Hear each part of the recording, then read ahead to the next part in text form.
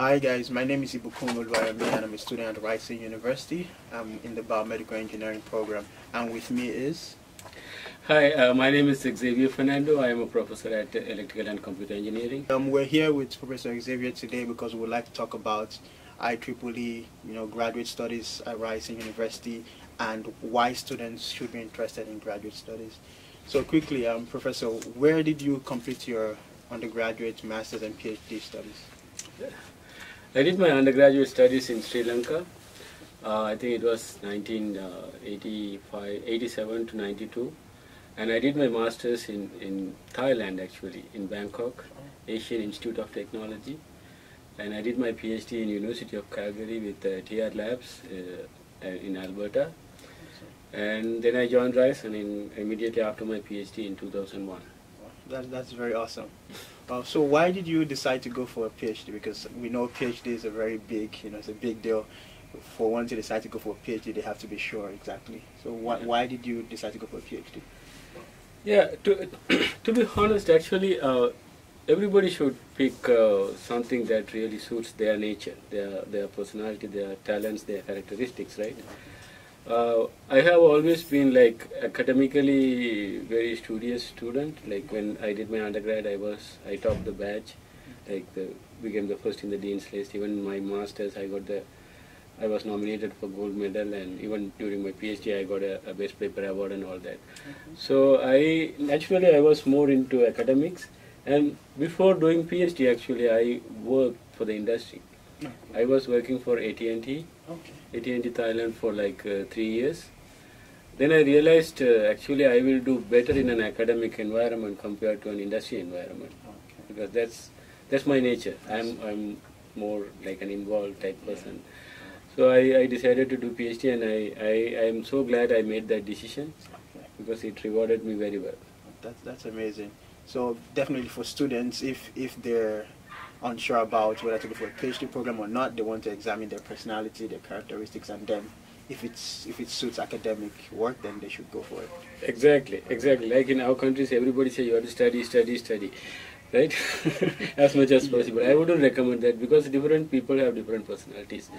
So some people actually with undergraduate degree, they might go to industry, they might do very well. For some people, masters is a good option. But if you are very specific, very curious about certain topics, you have to go for PhD. That will pay you off. Thank you, sir. So what made you decide to join Ryerson University? Because there are many schools in Canada. There's U of T, there's Waterloo, there's McMaster, but you decided to come to Ryerson. There has to be a reason. That's a really good question, actually, because immediately after my PhD, I got 3 or 4 interviews. But Ryerson was very attractive because actually they gave me a really good offer at that time, and the Ryerson chair was very promising. Actually, Professor Raymond Segnavli, he was the one who interviewed me. So he was telling so much about Ryerson, and he was saying how Ryerson is growing very fast.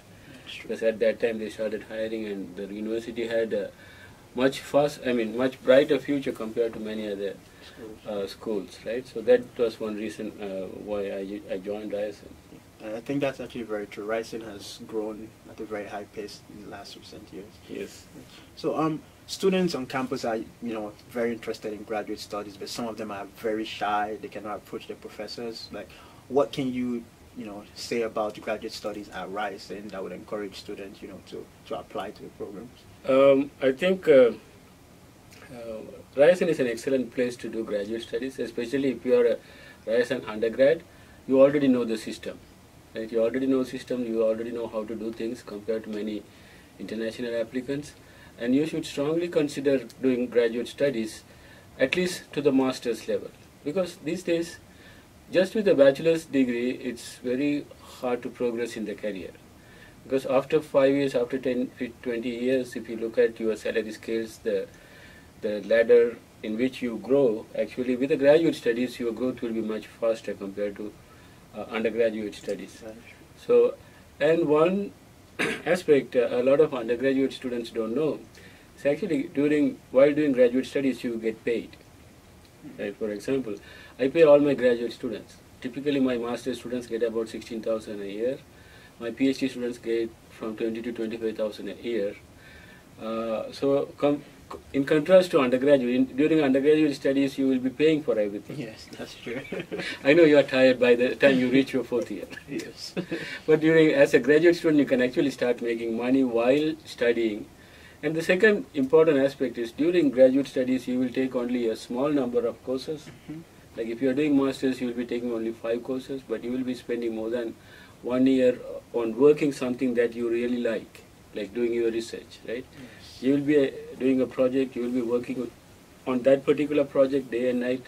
So you feel very like accomplished after you have done with your thesis. Yeah, that's true. So on the topic of research, what are your research interests? Like what areas do you do research in as a professor? I mainly work in wireless communications, right? But rather than doing just traditional type of research like modulation, coding, signal processing, I try to do slightly in a different way. Like for example, I work with a company that provide communications to underground mines and tunnels, right? So that was a very difficult environment. A lot of people don't want to get involved in that because everything is different in underground compared to overground environment. So you have to completely design system from the scratch, right?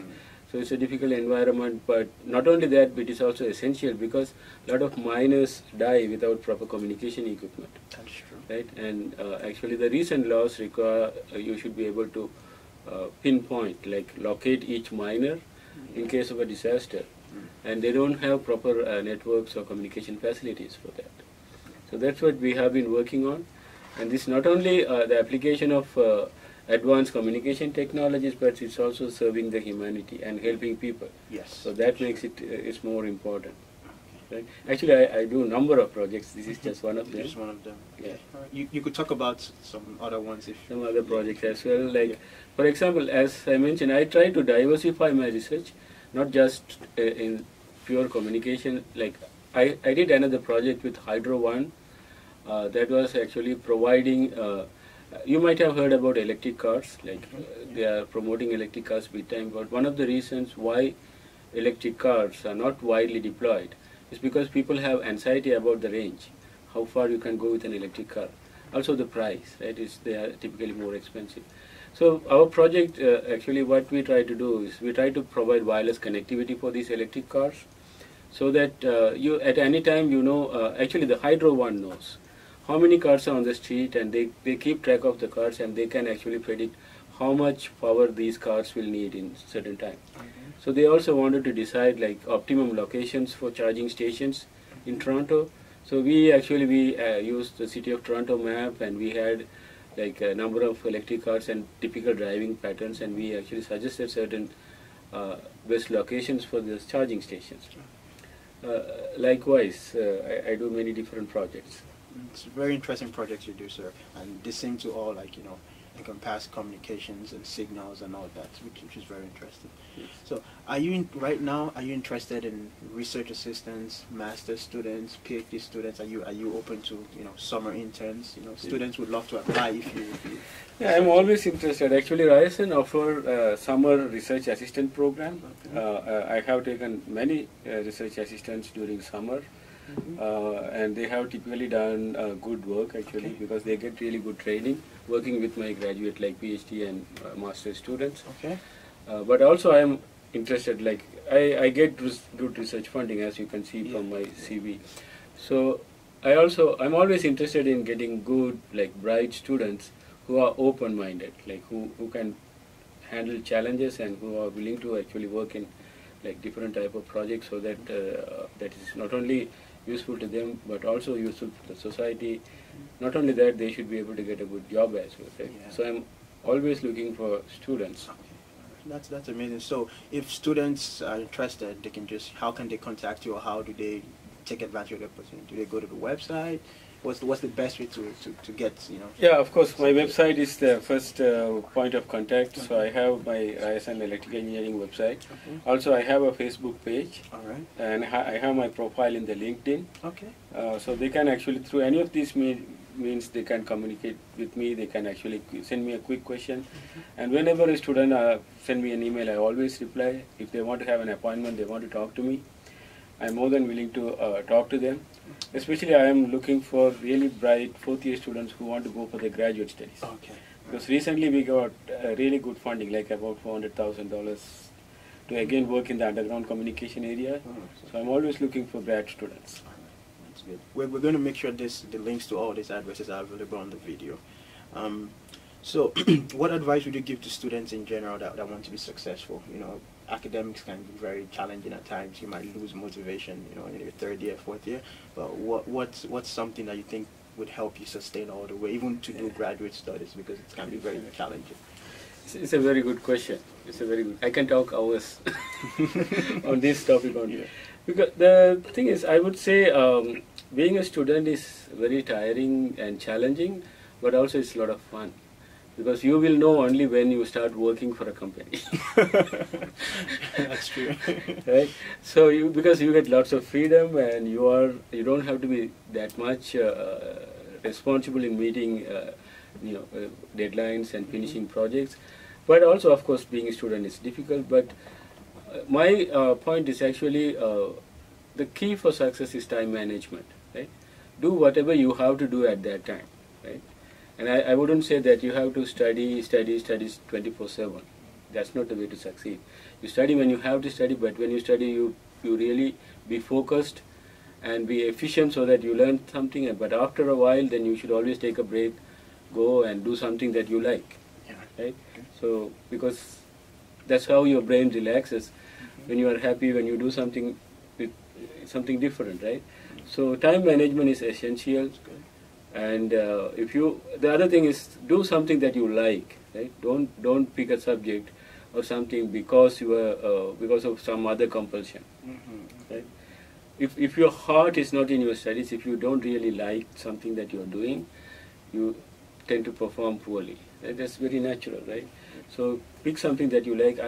Fortunately, engineering is a very interesting field. So you all are in engineering, I guess. Yes. So do something that you like and work hard and also have fun. All right. Thank you very much, sir. I think that wraps up the video for today. Thanks for having us. Thank you very much. Thanks for the interview.